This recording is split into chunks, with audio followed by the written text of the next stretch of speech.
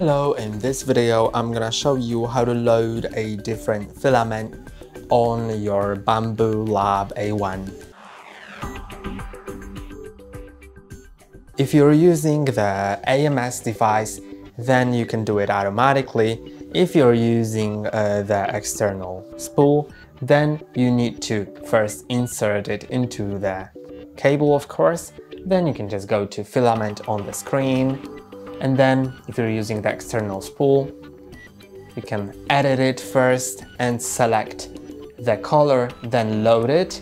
On an AMS, you can also, if you've put the spool on, you can select it and you can either edit it, or if it's already correct, then you can just click on load and it'll start loading. So first it'll hit the nozzle, then it'll just check the filament location itself, and of course after that it'll purge the old filament.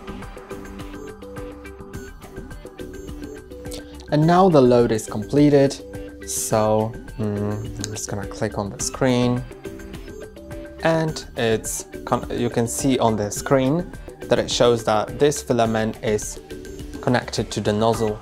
And that's all for today. Don't forget to like and subscribe. See you next time.